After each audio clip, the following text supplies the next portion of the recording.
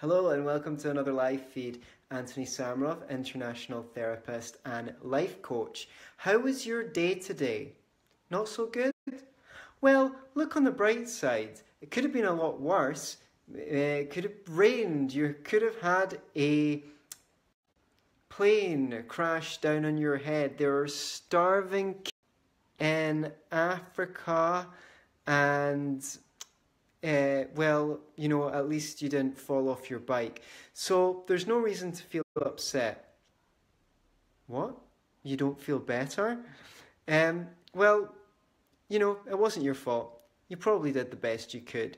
In fact, this can turn into a positive experience if you just look at it differently. And, life's like that. You take the good with the bad. I mean, come on. You have so much to be thankful for. Look on the bright side. And it frickin' drives people crazy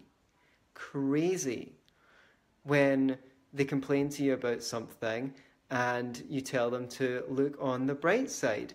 And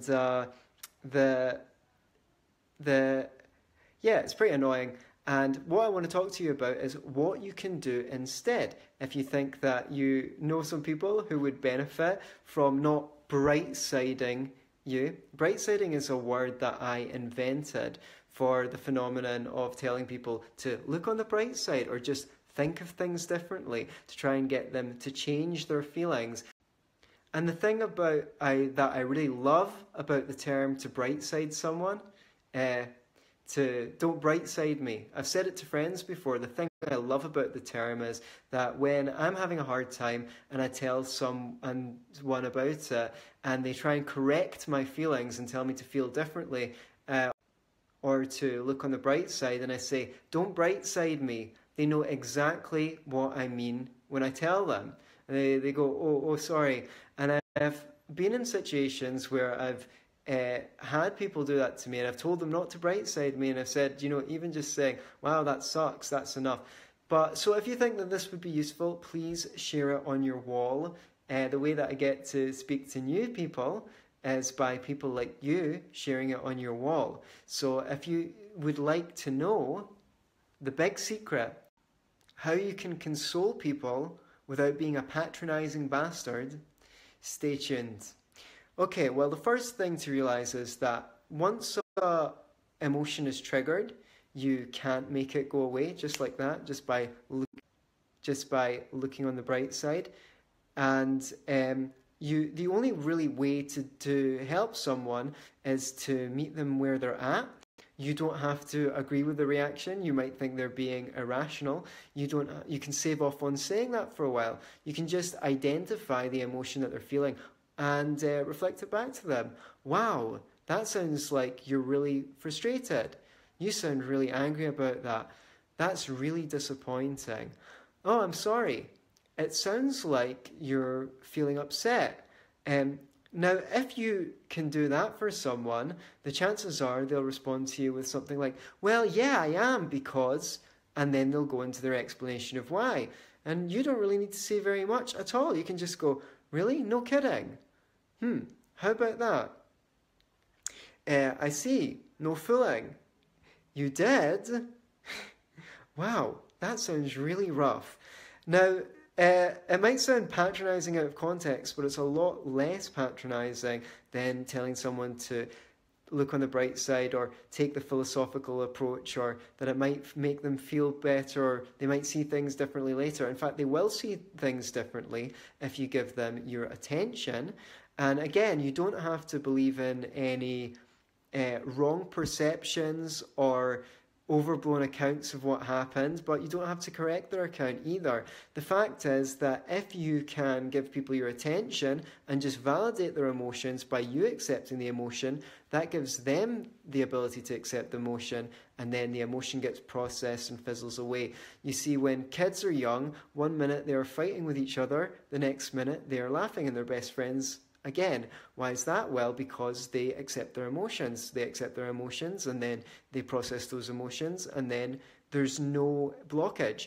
But then we get told things, we get in situations where it's not appropriate to feel our emotions immediately, and that's fine. You shouldn't be going into emotional outbursts at work or in front of the kids necessarily. There's lots of situations where it's correct to put your emotions on pause, and it's good that we have the ability to do that, but they are not meant to be permanently on pause, because all that happens is you end up feeling completely dead to life. And there's a whole bunch of people going around that because they can't accept their negative emotions, they can't experience any positive emotions either. So that's why when someone gets angry and you tell them, don't get angry, they blow up, because you're just forcing them to push their emotions down and down and down until it's like a pressure valve, and just like a kettle, it boils over. So don't brightside people. You don't have to accept their judgments of the situation, but what you can do is just acknowledge their emotions.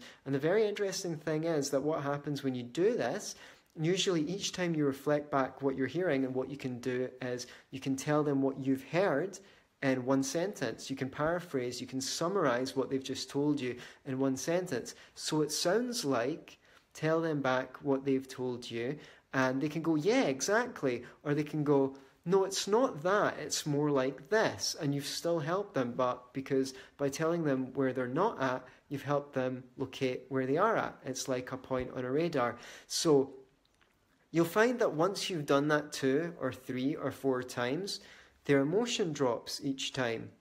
And eventually, when the emotion has dropped completely, they will become more open to what you have to say. You can tell your own similar experiences. You might even give them your advice. They will be more likely to take the advice if you have taken the time to empathize. Please click the share button, pump that share button, and share this on your wall.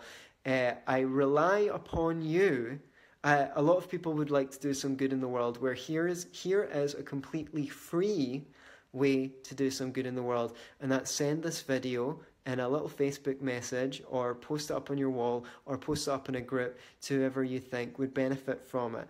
So hold off on telling your own stories. Hold off on sharing your own experiences or wisdom, or telling the other person what to do. People hate being told what to do when they're emotional. But if you can empathize with them in the ways that I've suggested, when they're feeling better, they will cock their heads to the side, and they'll become receptive to whatever you have to say. And they are more likely to take your sage wisdom on board. The best thing to do, the secret really, is to drop the idea that you have to do something. You have to do something to fix someone else. You thinking you have to help them and solve their problem is an impediment to you helping them. Actually, you want to help them empower themselves to solve the problem, and you do that by reflecting back what you hear. It's a Jedi mind trick. Now, you may be amazed to know there is a whole playlist of videos on improving your communication skills on my YouTube channel. You just type Antony Sammeroff into YouTube, you'll find my YouTube channel, and there's a playlist full of free videos on improving your communication skills. I would encourage you to feast at the all-you-can-eat buffet of free self-help material, including my last 11 live feeds, and use them to improve your life and to improve your relationships. And then I would like you, I think it would benefit you to save up your pennies for the personal development program that I spent 8 months putting together to help people just like you improve their state of mind and become a lot happier in life. And you can find my course at beyourselfandloveit.com under the course tab.